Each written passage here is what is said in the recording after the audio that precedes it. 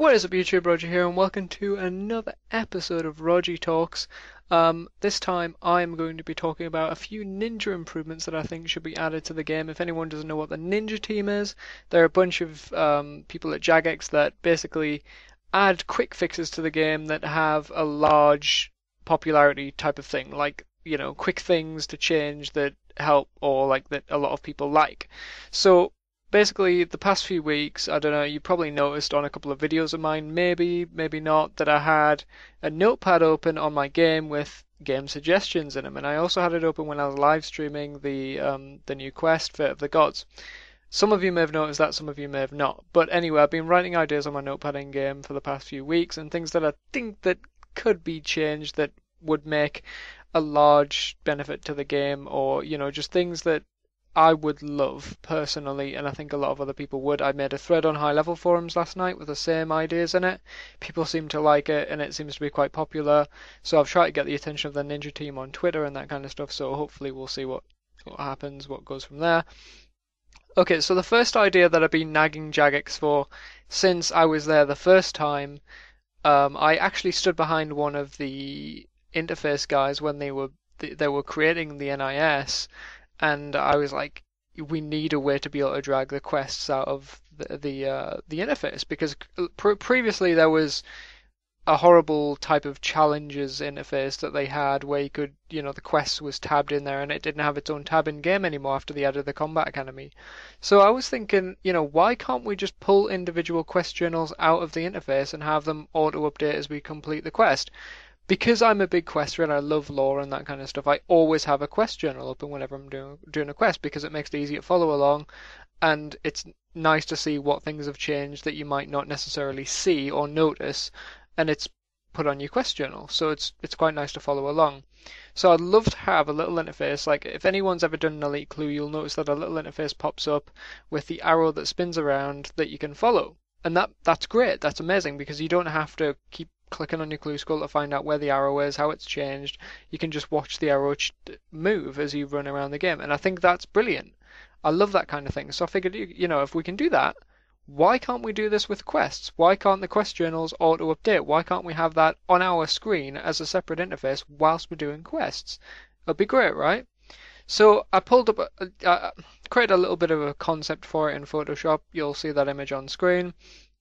But I really like the idea of being able to just proactively update the quest guide. Even if they couldn't do that, it'd be nice to have the same thing, but with a refresh button on it that you can click every so often, so you don't have to keep going into your quest interface, your adventurers interface, sorry, and then click quests, then scroll down to the quest that you're doing, then click the quest, then scroll down the quest journal. It's like 5 different things that would make it a lot more convenient. And wasn't the NIS supposed to make things more convenient? It was, right?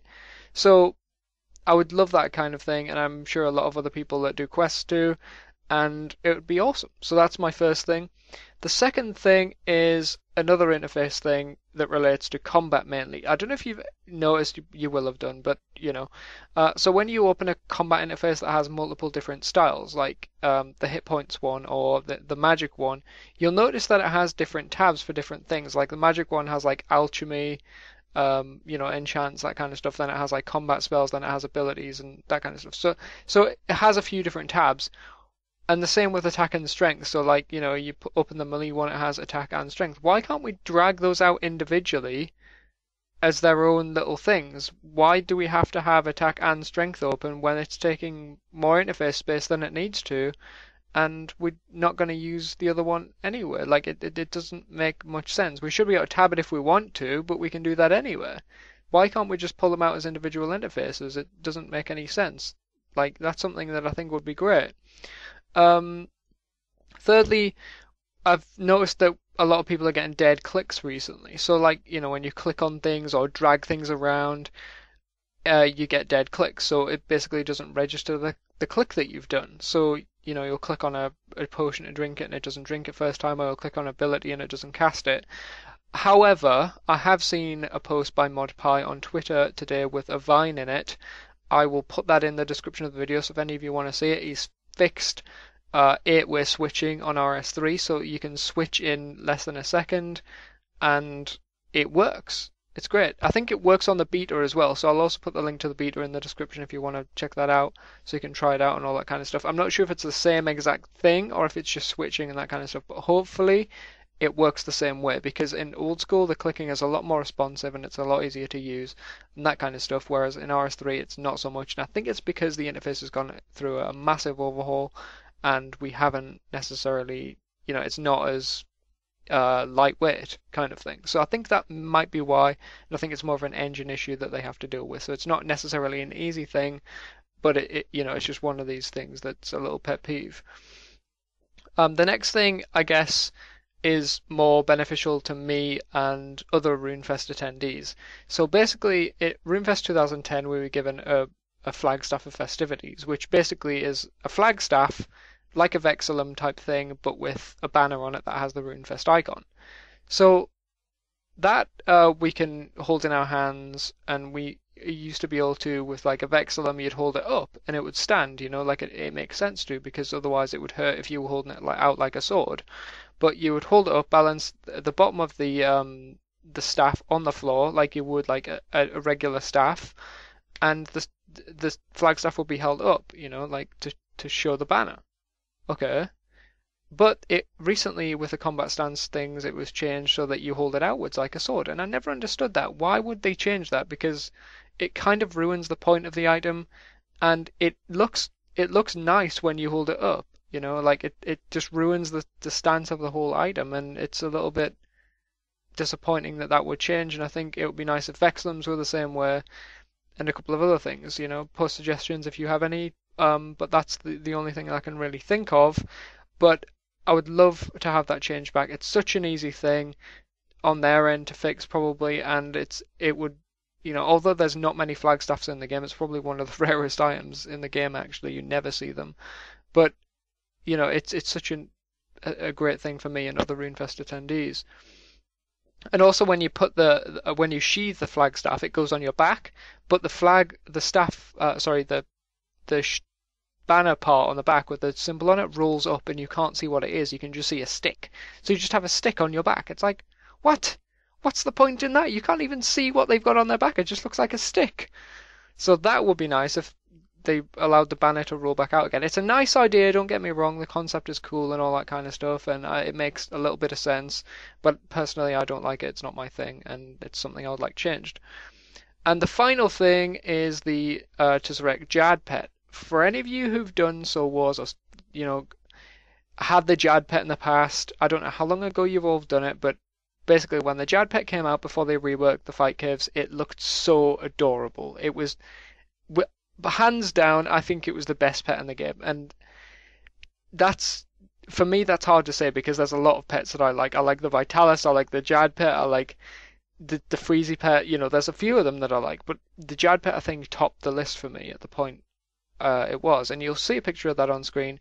It was the cutest, most adorable little thing, and it looked nice. It had this adorable little tail, and it had textures on it. And then they reworked the fight caves, and they were like, oh shit, we need to rework the Jad pet as well to match the new Jad. So when the new Jad rolled in, the new Jad, the big version, looks nice, but the pet looks awful. And it looks like it's got a purple coat on it, and all of the textures have been taken away. It looks like it's just, somebody's taken a chisel to him or something and chiseled all his little parts off. And that sounded bad, so I'm sorry, but you get what I mean. You'll see in the picture anyway what I mean. So, I would love to have an option, say, to be able to feed a kiln cape to it or something, to make it to go back to the old version, or something like that would encourage people, or even like a million tockle or something to make it go back to the old version. Something that requires game interaction that isn't a Solomon store thing, or I don't like the idea of the Solomon store with pets and the armor overrides, because I think that armor overrides like Torva and Pernix and that kind of stuff should require you to have the armor to get the overrides. It would give the armor more value. People would buy the armor. It would take some of the armor out of the game, and I think it would genuinely be a good thing. It would give Nex armors more value. Nex armors don't have much value at the moment, neither do many of the God Wars armors, but people like the old look. What they should have done is said, okay, you must have the armor to have the cosmetic override. And I think that would have been more than fair, you know?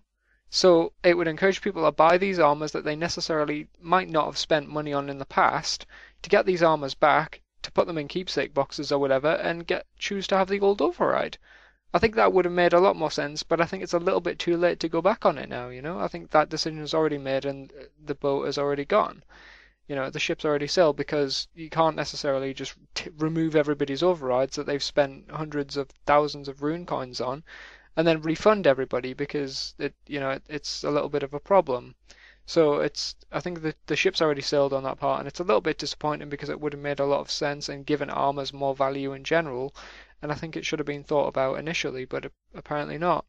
It'd be nice if they could still change it somehow whilst reimbursing people that whatever. But yeah, that's pretty much it.